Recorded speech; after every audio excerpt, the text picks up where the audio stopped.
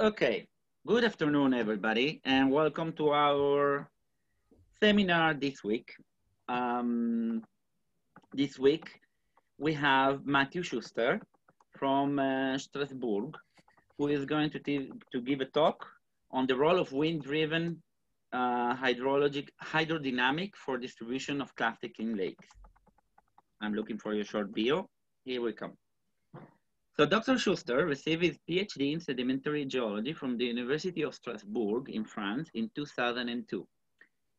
He then worked at the universities of Cologne in Germany, Brest, and Poitiers in France, as well as the French Geological Survey. He now works at the CNRS, Senior Researcher at the Institut de Physique du Globe de Strasbourg, which is a multidisciplinary research lab on geophysics and geology hosted by the University of Strasbourg. His early research concerned the paleoenvironment of early hominins from Chad Basin and Turkana Depression in Africa, which progressively led him to focus on clastic littoral deposits and landforms associated to lacustrine systems. And I also may say that I know Mathieu from several years already, we are working together on some projects. So, Mathieu, yeah, the podium is yours. All right. Thanks for the introduction. Okay, so you presented what I will talk about. It can be a little bit summarized on this picture of this lake in New Zealand, where you can see very nice waves and a nice beach system developing to the left side of the screen. So as you said, Nicolas, we met several years ago, a bit before this meeting. So this is me, this is Nicolas here, and we are participating to a drilling project, proposal of a drilling project in Chad Basin. And this is the people who attended this meeting, and we already have one paper together, but we hope we can do this drilling in the future and we can publish more paper about that. So to start with, just a very basic definition. What is a lake? We can consider that a lake is an inland body of standing water occupying a depression in the earth crust. This is the definition given by Celts, but it's very inspired from the definition from Foyle, 1901, who is one of the pioneer of the limnogeology. So basically you need a body of water that is enclosed on all sides and which is fed by different rivers, and some river can also represent an outflow. So the earth has something about 117 millions of lakes that are more than 0.002 square kilometers. That seems to be a lot, but in fact it's only some 3.7% of the Earth's non-glaciated land area. So one of the questions could be, why do we study lakes? Because it's if we compare to the volume of the ocean, all the water that is in the ocean, it's very massive, and lakes represent a very small part of this. So you can study lakes because you're interested in fresh water, which is liquid and directly available at the surface. There is a link with food availability. You can consider lakes as recreational areas. It's also biodiversity refuges. And for us as geologists, it's interesting because it's continental archive of the climate, of the earthquakes, of pollution, and many other things. It's also the living area for hominini and man since ages. And it's also linked to resources, natural resources, such as reservoirs, hydrocarbons, coal, minerals, and so on. This is one explanation why the people study lakes. This comes from a book from Andy Cohen, and he said that paleolimnologists study lake deposits because they provide science with archives of earth and ecosystem history that are both highly resolved in time and of long duration. And that is very interesting because you have a long time period and you can have very fine time resolution. For example, he says that in Lake Tanganyika, it covers more than 10 million years, and you can detect events that are annual. So that's really important and very provides very good archives in the continental record. So lacustrine you can also be interested in lakes for lacustrine petroleum system. Here are 3 examples, very that people are that are very famous. It's in Brazil, where a lot of oil is coming from what we call the pre-salt. It's linked to the opening of the Atlantic Ocean. You can also have oil in the East African rift system, which is always linked to lake basin. And you can also see China, where you have a lot of lake basins that are linked to either hydrocarbons or coal. Anyway, for this presentation, here are the outlines. I will focus on clastics in lakes. I will try to show you that there are some classical models and that for me, there are some differences with real life. And I will show you this, I will illustrate this with 3 case studies of our group, which are Mega Lake Chad, Lake Saint-Jean in Canada, and Lake Turkana in East African Rift. And then I will propose a kind of updated model, which is the wind-driven lakes. We can have a quick look at what if you have wind-driven lakes in Israel, and then I can just end with some future challenges and some take-home messages. So clastics in lakes, generally the models, this is one model. Most of the model that you will find is a model with a water body like this and the rivers coming either from the axis of the basin or from the side of the basin, and they bring water and they bring sediment. Clastic sediments can be pebble, gravels, sand and silt and so on, and this is coming from the river and crossing the basin, and it's kind of a downstream deposition of clastics, and that's mainly the way it goes. We can call this mass transport deposits, turbidites, and so on, hyperpycnal flows. And if you look in the real life, then you can see, for example, this I really like this picture. It's extracted from the book of Gilbert, which is a very famous geologist, and this is a picture from the landscape in Utah, in the USA, where you can see ridges like this, and all these lines, they correspond to ancient shorelines of the Lake Bonneville. And this shows that clastics can also be reworked by waves, and waves can be very important in lakes. So my point is that I rather focus on wave processes, on longshore currents in lakes, rather than downstream deposition of clastics. So you can see it in another example here. This is another lake in the USA, in Utah, called Bear Lake.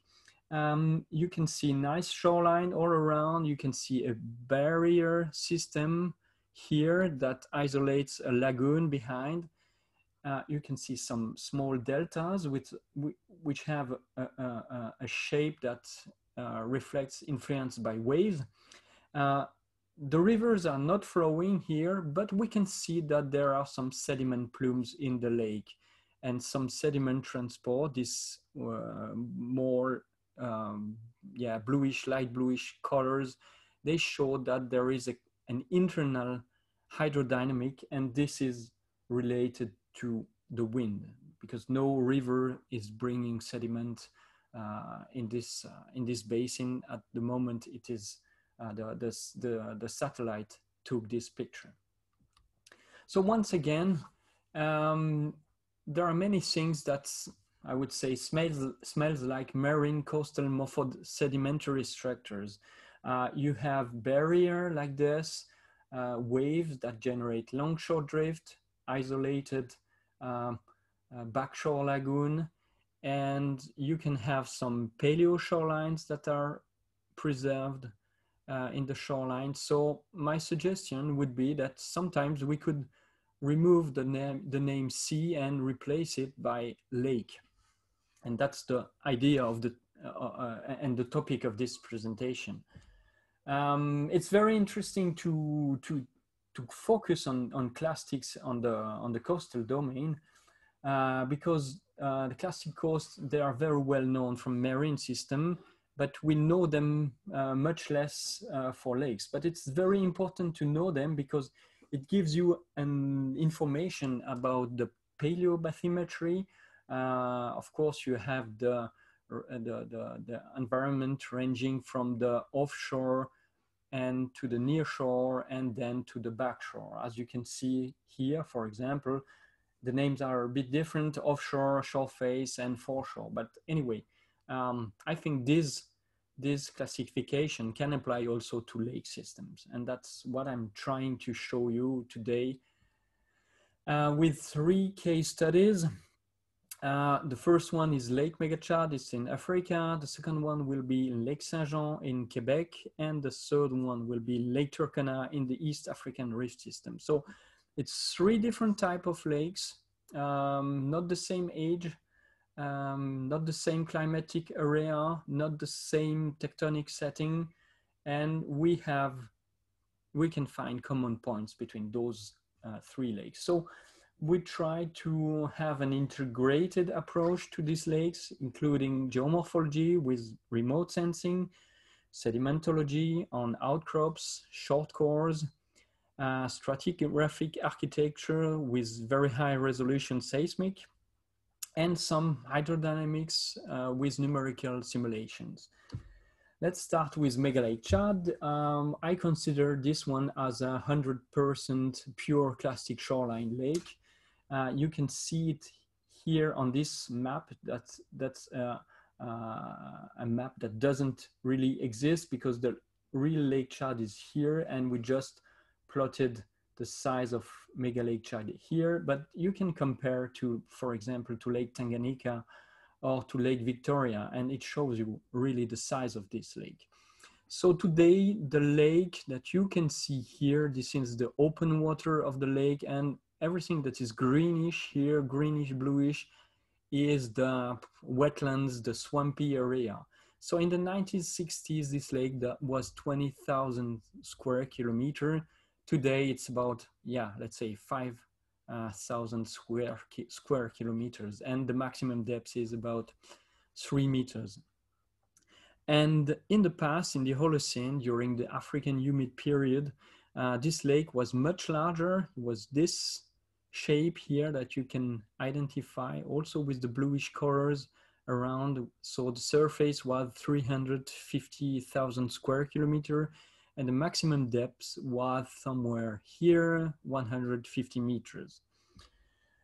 So I started to work on this system when I started to work on my PhD. The first topic of my work was to work on the paleo environment of early hominid with one famous fossil hominid here, which is Tumai. And then I continued to work on the paleoclimate of the Sahara. Here is Lake Unyanga. That was during my postdoc. But during this time, I also focused on Mega Lake Chad. And here is a list of the paper that we published with my colleague and I. And I will try to give you few informations about that. So in northern Chad, we call this the Jorab Sand Sea. Of course, you have a lot of sand, as you can see here in the background. Here you have some typical bacanoid dunes, but you can also see whitish surfaces like this that you can see here. And these are lake deposits. It is well laminated, finely laminated, and if you look inside with an SEM, then you can find fossils of diatoms, which are freshwater algae. So it seems that there was a giant lake in the past in this basin. But let me just give you some information about the present day lake.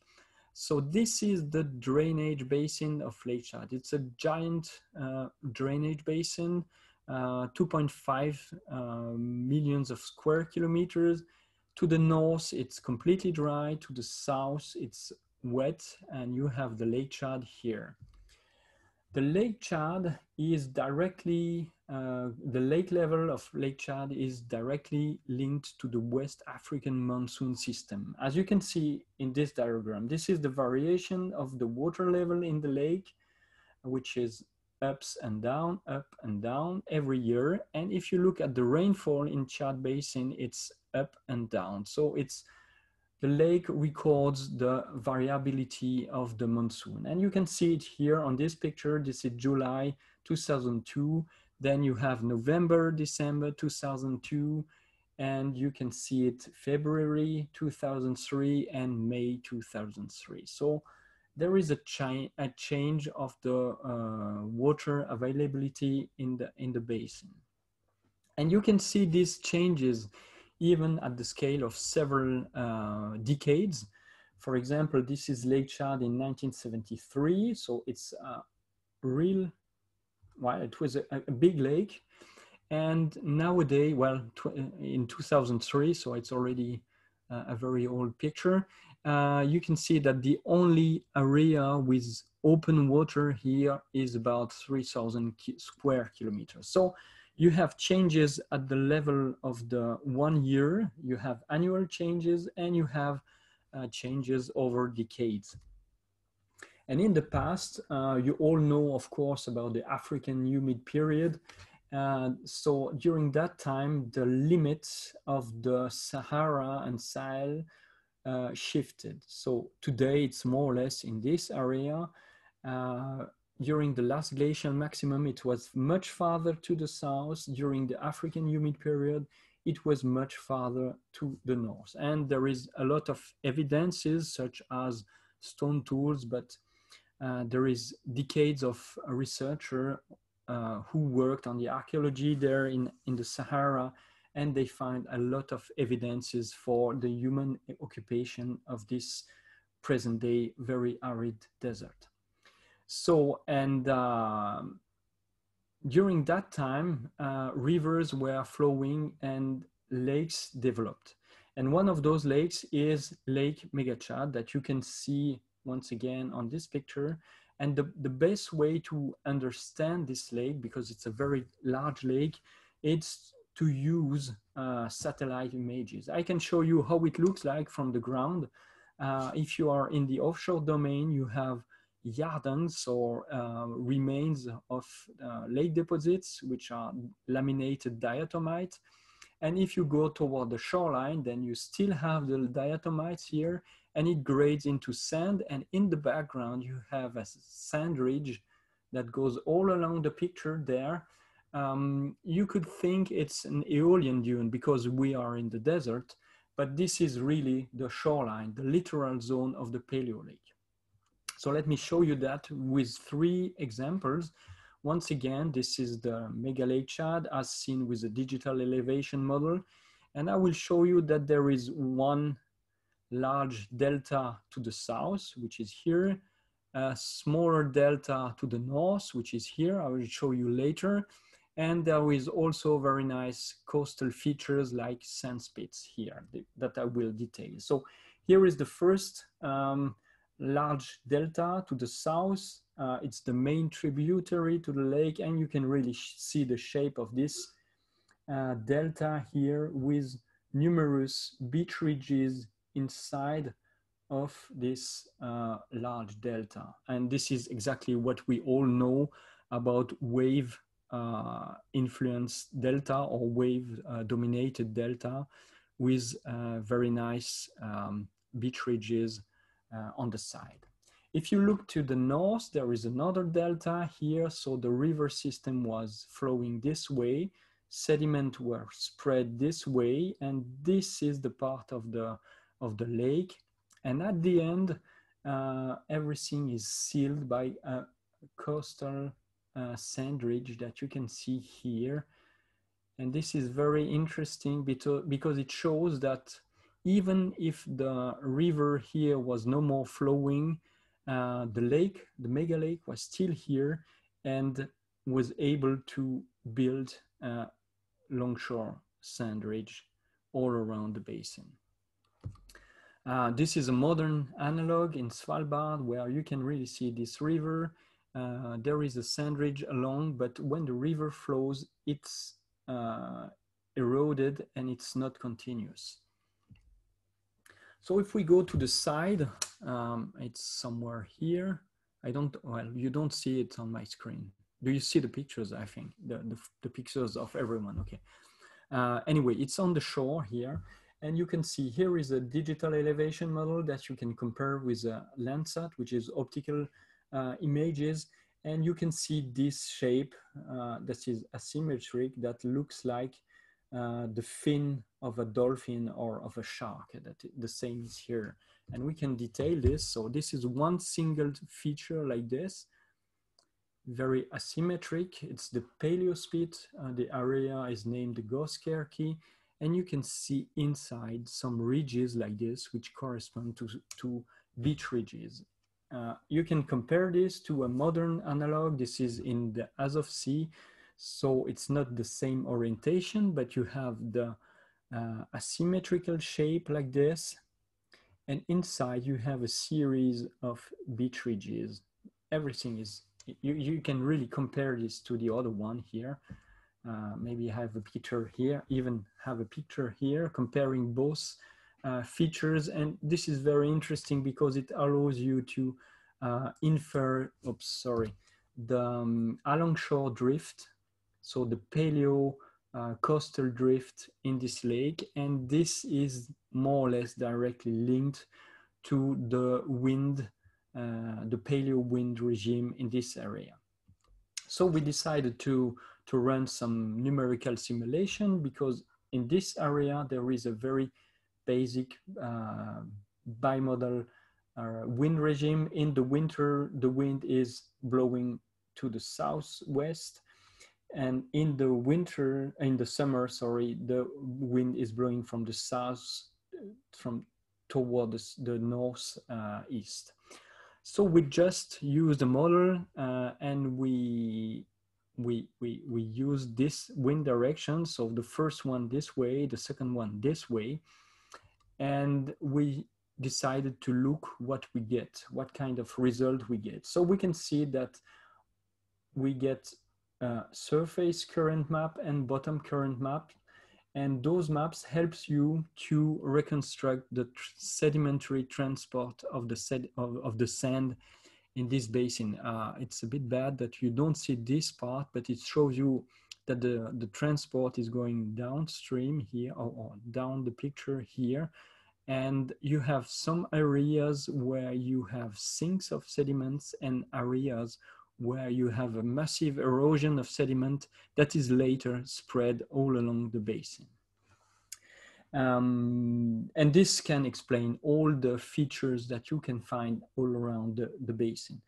In the past, we were very interested in the surface current and in the longshore current, but now you can also see in this map that there are some counter currents at the bottom of the basin, and some of them flow in the opposite direction of the wind. And this can be very interesting because the speed of this current is strong enough, or this current is strong enough to transport some silt and to transport some fine sand.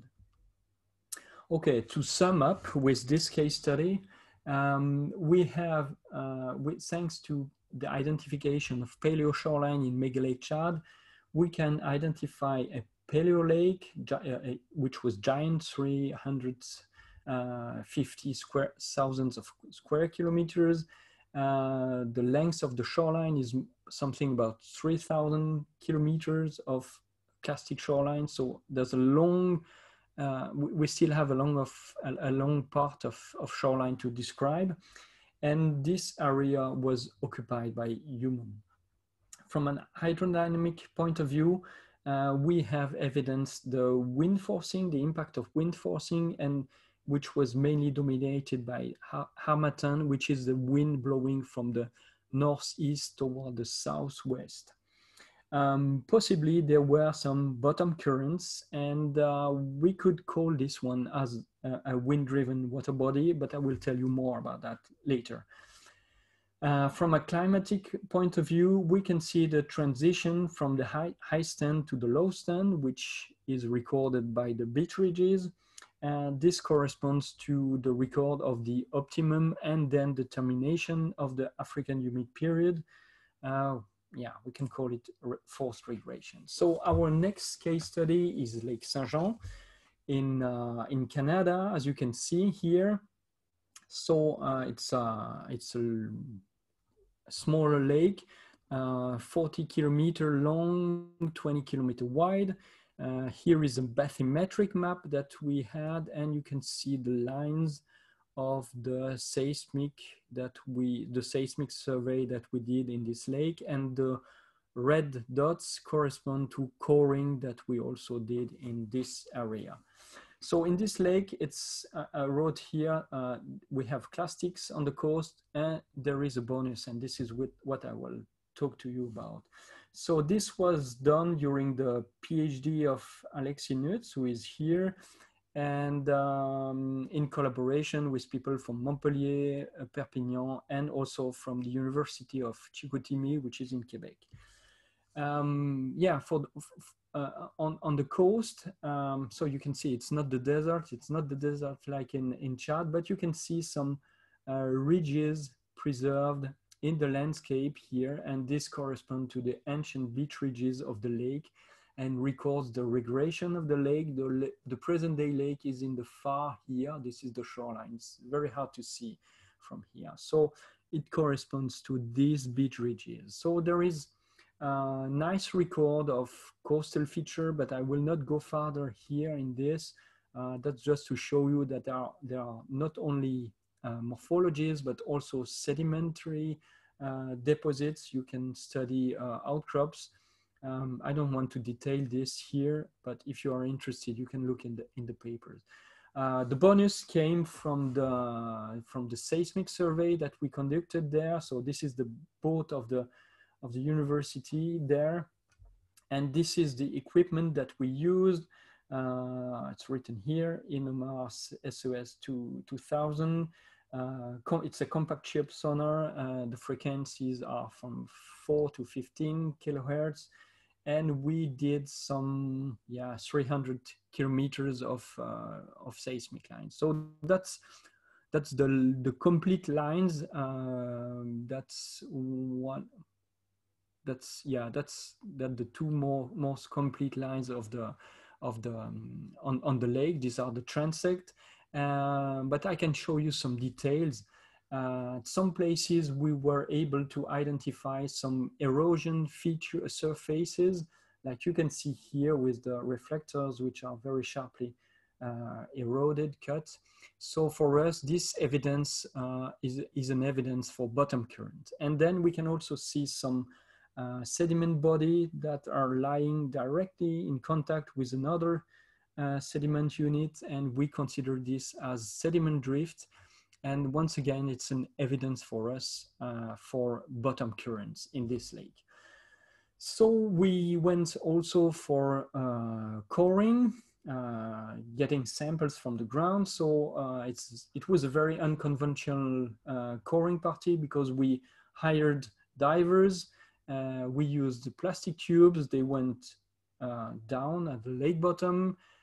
They were pushing the tubes and hammering the tubes, and then they brought them back. And we had a very basic saw just to open them and to work on the core. So it was very improvised core facilities here. But you can see we X-rayed also those cores, and you can see that there are some wavy lamination preserved in this, some microconglomerates with the class which are whitish here, and some biogenic accumulation. And so for us, this is also an evidence for some bottom currents in the lake, and sometimes just sedimentation by settling or of fine biogenics.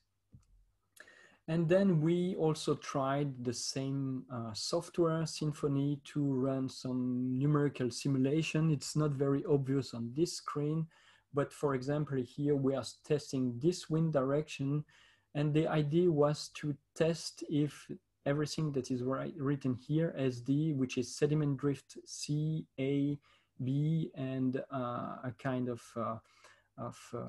shelf that we have here, if they could be explained with wind-induced current. So that's an interpretation of the currents that were simulated, and it fits quite well with the position of the sediment drift. Of course, yeah, I'm not detailing this here, but you can see this in the paper. At the end, we proposed a depositional model, and we consider that wind-driven bottom currents can be found and can generate sediment drifts in the Lake Saint-Jean. So you have the main wind direction here, wind forcing. On the coast, you get some spits. At the end of the basin, you get a kind of barrier island, and then you have the water current is plunging at the bottom of the lake, and you have a counter current at the bottom of the lake, which can generate erosion and which can generate the formation, the development of sediment drift that you have seen here. So that was a very interesting example, our second example, showing that the wind can play an important role in lakes and in the distribution of sediments. So then we decided to try rift lakes. That is a bit more challenging, because rift lakes are generally considered as dominated by river processes, so generally steep slopes, axial rivers bringing sediment, transverse rivers bringing sediments.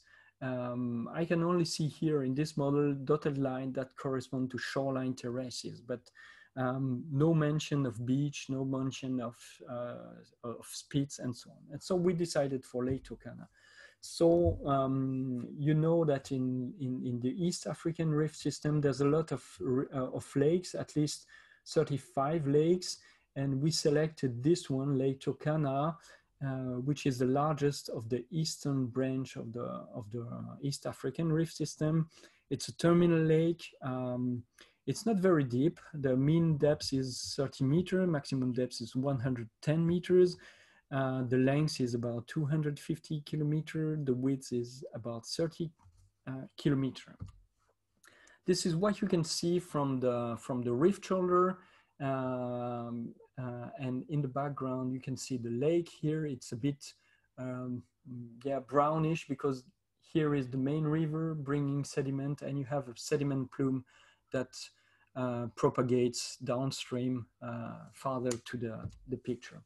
And if you go to the shore, you can see that sometimes there can be waves, and very nice waves. So possibly there is a control of the sediment, of the distribution of the sediments by waves. And once again, we've published some papers. If you need them, I can provide them to you.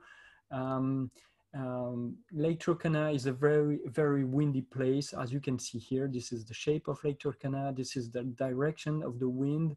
And you can see the effect of the wind on the sediment. So once again, here, the wind is, you can see the impact of the wind on the water surface here, which is more greenish, light greenish, and it propagates. Here you have rocky coast, but once you get some sandy coast, then you get 1, 2, 3, 4, 5 spits that shows you that the wind can be very active in removing sediments in lakes. I just pointed here a place.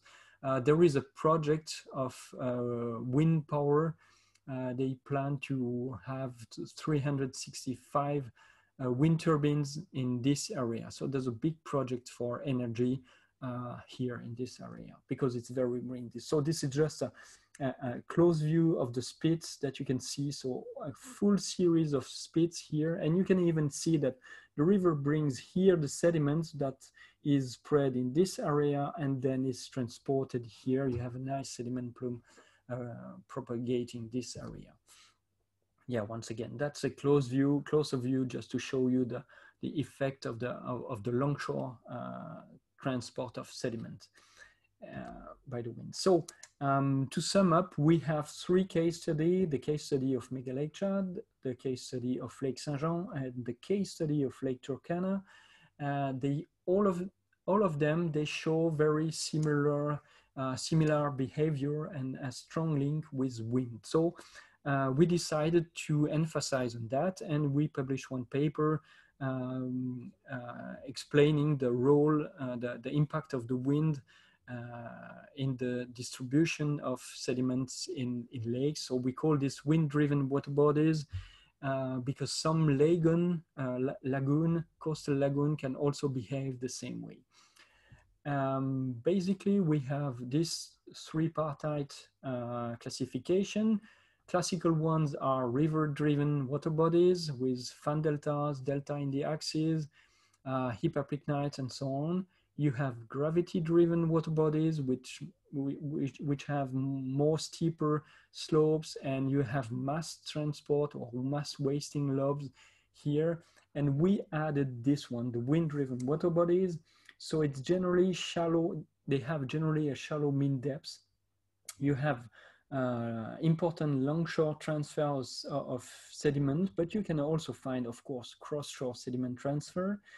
There is a lot of wave-related features that go from the sedimentary structure to the geomorphological features, and you can have intense bottom current. And our example is, of course, Lake Saint-Jean or Lake Turkana, but some other lakes work like this. So then we decided to look if we can find a basic relation to identify some of them. So we decided to compare the mean depths to the maximum fetch. And there is a kind of ratio if you compare the depths and the lengths of the fetch in those lakes. So we selected some 33 lakes among the largest lakes in the world, and we tried to plot them in this diagram. And it seems that when you have an index of 1, then it's kind of proto wind-driven water body. But then if you are above the index of 3, then there is a very good chance that this is a wind-driven water body. Of course, if you have a rocky coast, then you will not find beach ridges, but you will find erosion by waves. So I can show you a few examples of them. This one is in Kazakhstan, where you see the different spits developing everywhere. You have a very nice fan delta coming here, but it's reworked by the waves, and you can see 1, 2, 3 spits here. Another one here in Mongolia, where you can see very nice spits, beach ridges here. Another example with Lake Qinghai in China. I really like those spits here. And of course, Azov Sea is a very nice system. It's not a lake, it's connected to the global ocean, but the tides are very minor, and it's really, the coast is really dominated by the wind. And at the end, it's very interesting to see this very nice barrier island. So just to finish this presentation, one of the questions could be, is there or are there wind-driven lakes in Israel? I think it's a bit, maybe a challenge, but I started just to look at a wind map that I checked yesterday, and those lines correspond to the main wind direction. So this is the weather of yesterday afternoon.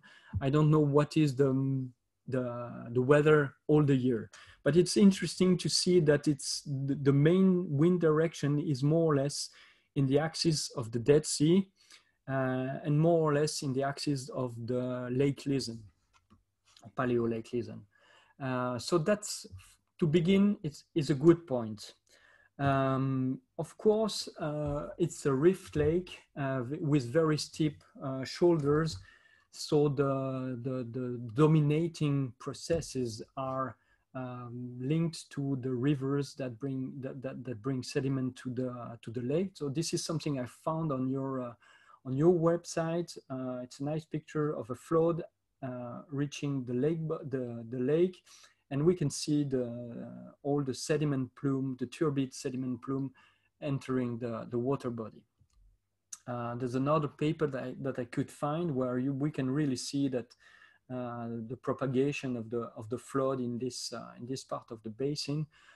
It's really interesting to see this map with the temperature and the turbidity values. So yeah, that's not very good for wind-driven processes. And then, of course, you have mass transport deposits, which are very important because of the seismic activity in the Dead Sea. So I could see many of your papers and describing these processes and the deposits. So once again, this is not very good for the wind-driven processes. But yeah, let's see what we can get with our diagram here. So I use the values for the Dead Sea and for Lake Listen. I hope those values are good or not too bad. So for Dead Sea, we are more or less in this area, in this intersection, if we use the mean depth. So it's clearly not a wind-driven water body. If we use the values for Lake Listen, also with the average depth, we are quite close from this line. So maybe it was a little bit wind-driven. Let's see it. Of course, the Dead Sea has area where it's very deep with very steep slope, but there are some places with more gentle slope, and maybe this area could be places where some wind-driven features could develop. So let's see a few places. We are here completely to the north. What I can see is a line like this that crossed almost all the basin. For me, it looks like a barrier.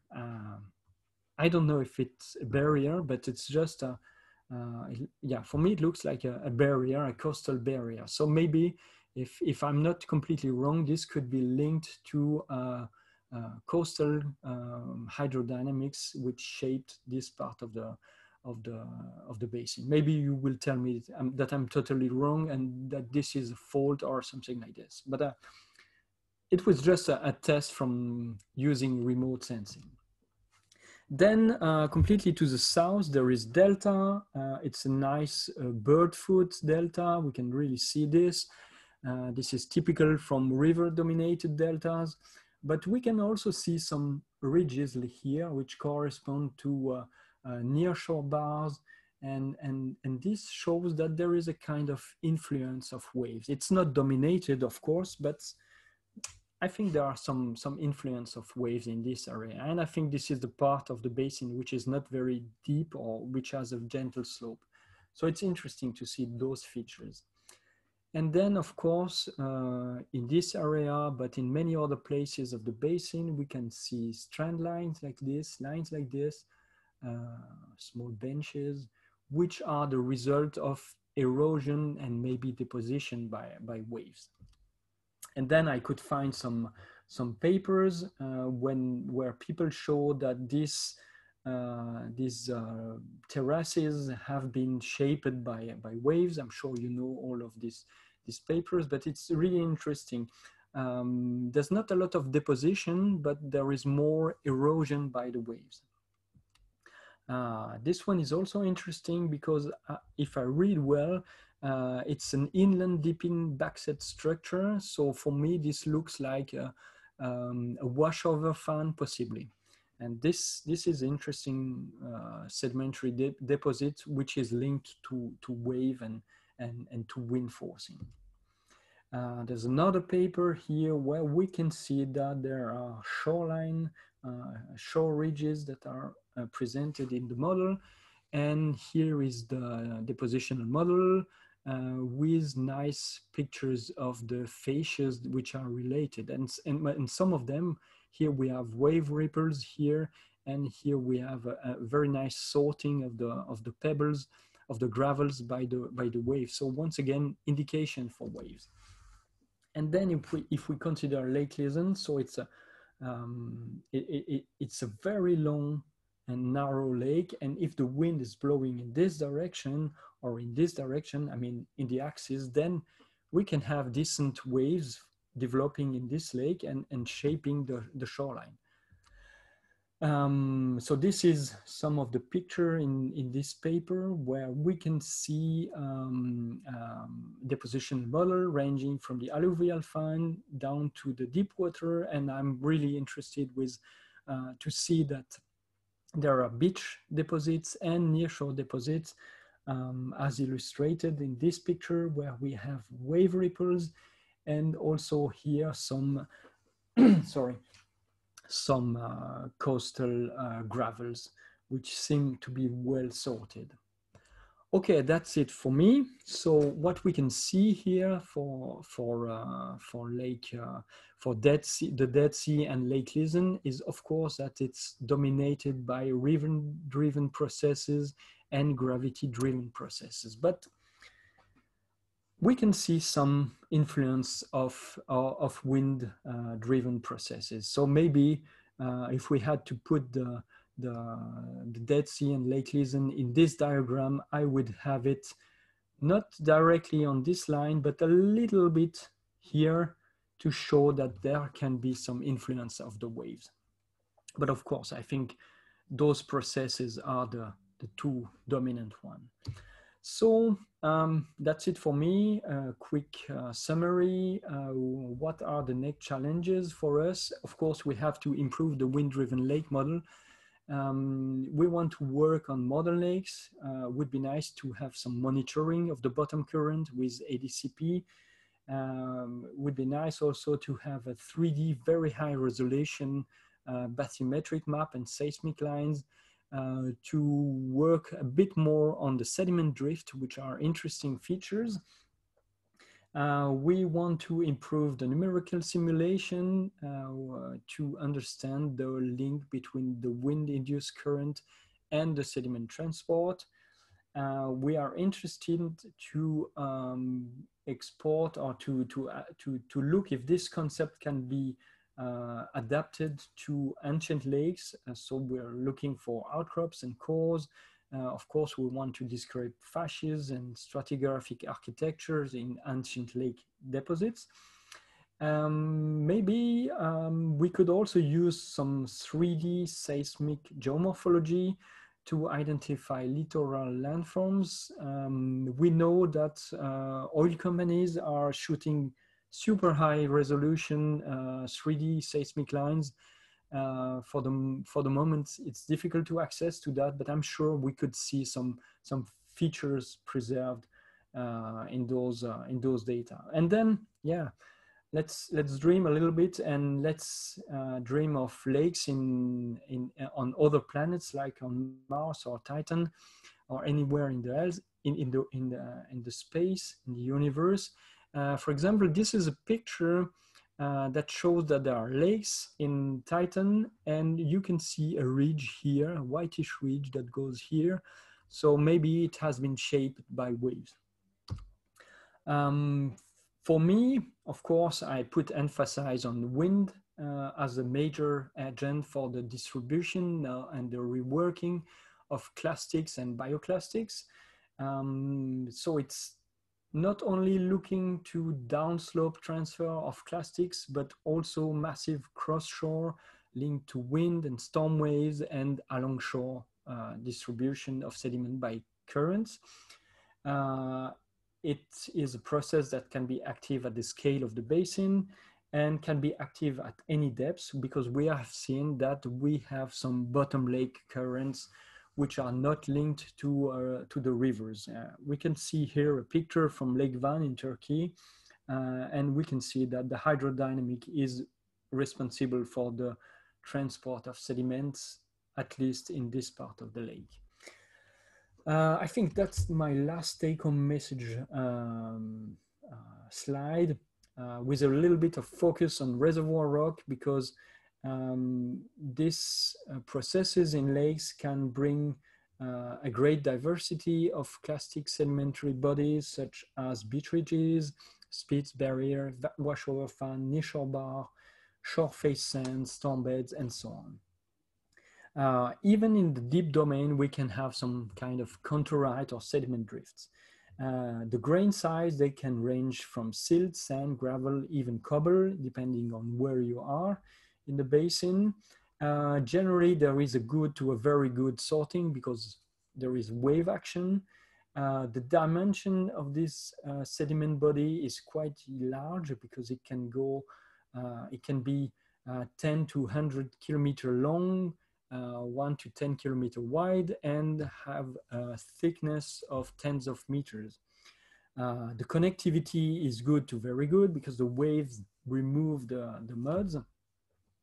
And if you have if you are below the action of the wave, then you can have very good seals and extensive mud. So I think it could be a very good way to get reservoir rocks. And it's interesting also for source rocks, because the impact of the, we have seen that when we have bottom current, it's the impact of the wind at the surface. So the wind at the surface can have an impact on the anoxia at the bottom of the lake.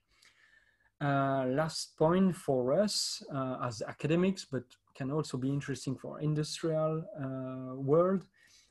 It's important to look at that, because it helps you to reconstruct better landscapes and climate in the past. It gives you also a better understanding of the sedimentary basin. What is the paleobathymetry?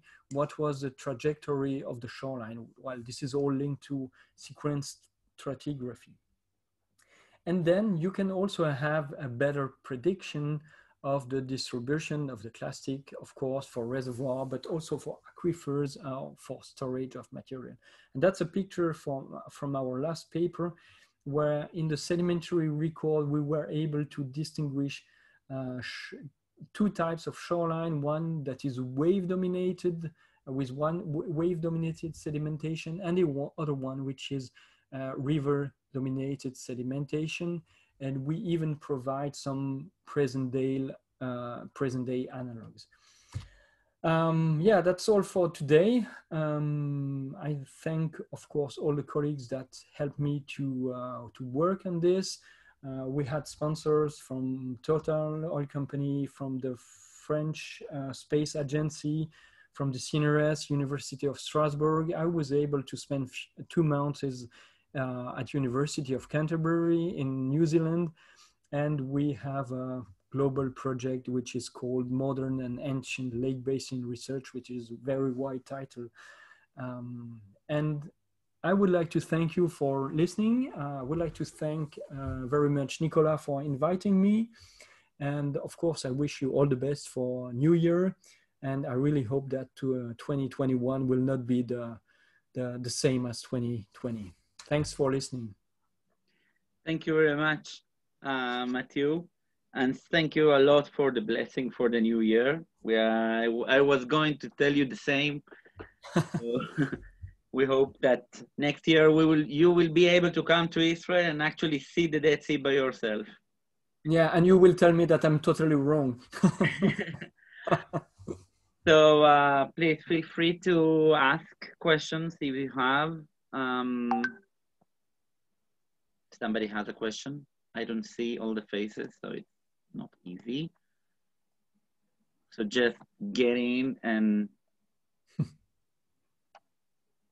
nobody has a question, I think. But that's the problem with Zoom. I don't see all of them and I don't see the hands. Yeah. Well, I have, until people are thinking, I have a question. What do you think is the role? Because you mentioned the Dead Sea. Actually, it is challenging because the Dead Sea is definitely a weird lake, I will say, different lake. Yes. Mainly because of the large scale deposition of salt during several Yes. Yeah. periods. So I wonder, considering the Dead Sea or other lakes, what do you think will be the role of the lithology of the, the deposition of the lake, the deposits on actually inhibiting or allowing the morphology of the lake to develop wind driving morphologies. See my point? Yeah, I get your point. Yeah, I think, yeah, that's an important thing because there's a lot of evaporite, and I think the density of the water is completely different than the density of all other lakes or of many other lakes. So I think this plays a role in the physics of the waves. Yeah, uh, we should. We should use some basic modeling, numerical modeling, maybe to try and increase the salinity in the models to see how it influences the impact of the wave and the formation of the wave. I think at least for you, it can play a significant role for turbidites or hyperpycnites, I think. Mm-hmm. Okay. I'm sure you observe that. Yeah. Yeah. Definitely. There is a question actually of the public. Ahmad, Yeah. one of our students, is asking if the lake is a crater lake and situated in a wind zone, how the sedimentation in the basin is influenced by the wind. Yeah. If I understand well, what is behind the idea of a crater lake is to have a lake that has a kind of circular shape here. Yeah. Yeah. This is one part of the thing that we want to test with numerical modeling. We want to test different wind directions and different types of shapes. It's not the same if you have an elongated shape or a symmetrical shape like this one. I think if sediment is available on the shoreline and if there is wind, then you will have at least a coastal transport downwind, and you can have an accumulation of sediment at the end of the basin. I would say like this. But I haven't found any very interesting example because very often the crater lake, they have a rocky coast. There's not a lot of sediment available. There's not a lot of river entering in them. And they seem to be a little bit sheltered by the wind because of the shape of the crater. Yeah. But it's something interesting to test. Yeah, the shape, the shape that you can see on the map, but also the depths. What is the impact of the slope? Is it if it's a flat slope or a gentle slope or a very steep slope? This is one of the controlling factor too. Yeah, I agree. Okay. Thank you. Somebody else has a question? Itzik. Yes. Thank you for a great talk. It was very interesting, and you were switching around the world. you were showing the different styles of the lakes, but do you have examples in which the styles change with climatic changes, that you go from wind control to sediment control, and you see the interplay between the two? Yeah, thank you. Yeah, it's a very good question. I don't have an example for the moment where we see the change of the climate, but we have one example in the record where we see the influence of the, how we say that, of the accommodation and the supply. In Lake Turkana, for the Pleistocene,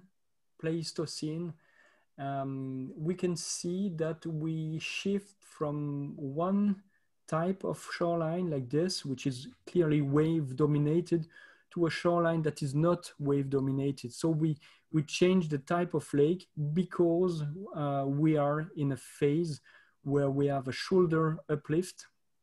So we have a high relief and important erosion. So there is a strong sediment supply, and the waves in the lake are no more able, well, they move the sediment, they are able to move the sediment, but it's saturated by sediment. So the supply is too strong, and the wave, it's only wave influenced.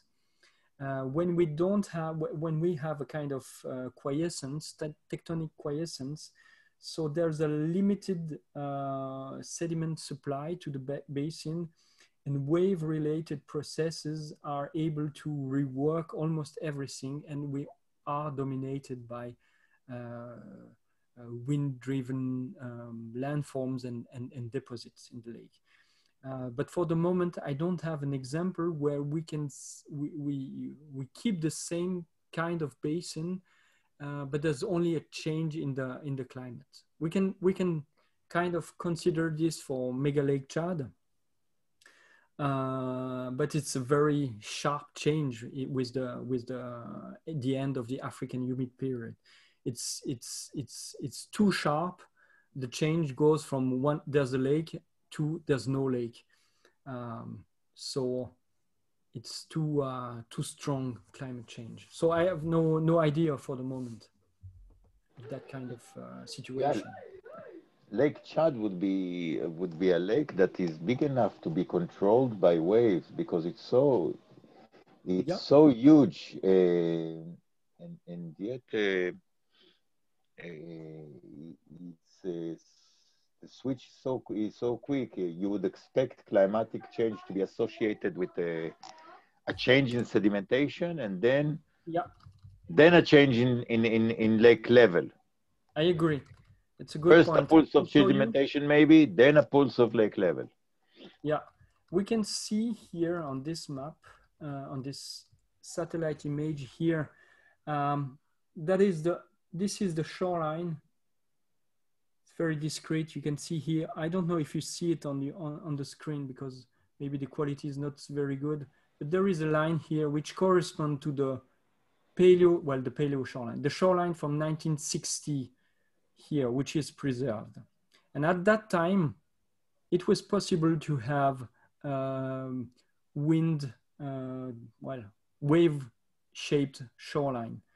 But now, everything is, it's no more open water. It's kind of wetland. It's swamped in vegetation. And so this has a, how we say that, this is limiting the impact of the waves. So we don't see it anymore. And so there is also another factor that controls the behavior of a lake. It's the vegetation. It can be also seen as what Nicolas mentioned before, the precipitation of salt. So there are some aspects of the lakes that can impact that can limit the impact of the waves. So today, I think it's very difficult to see the influence of waves in the Lake Chad. But if we consider 10 years or 40 years ago or 50 years ago, then it was possible to see the impact of waves, very limited. I guess also sun. The sun should also be the same thing. In the humid period, there shouldn't be sun, so much sun, and suddenly the sun should come in. Yeah, yeah. Did you try to fly radar missions over the Lake Chad? No, I didn't. No. That would be something because sand is an ideal medium for radar, and so that would be something to maybe play with, is to fly radar over instead. It's like you're doing sub-bottom profiling in a full lake. You can do radar in an empty lake, and that could be an interesting thing to try maybe. Yeah, okay. Thanks. Yeah, good idea.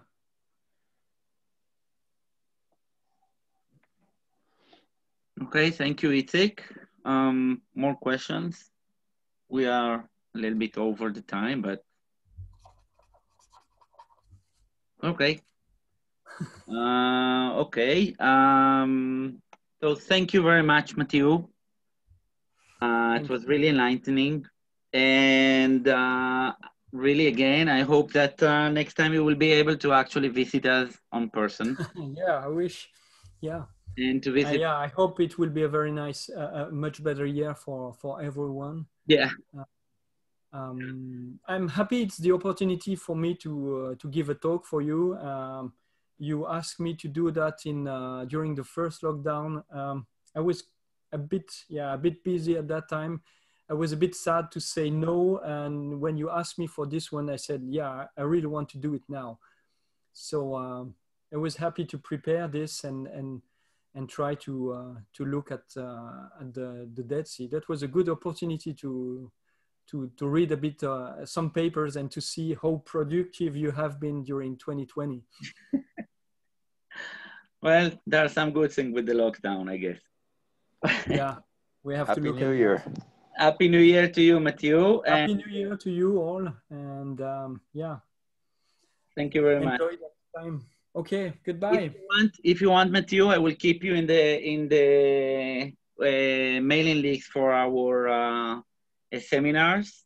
Yes. You want? Okay, great. Yeah, so I can attend to those. Yeah, whenever you want. No problem. Excellent. Yeah, I would love to. For everybody, we are moving this week from France. Next week, we are going actually to Abu Dhabi in the Emirates. So stay tuned.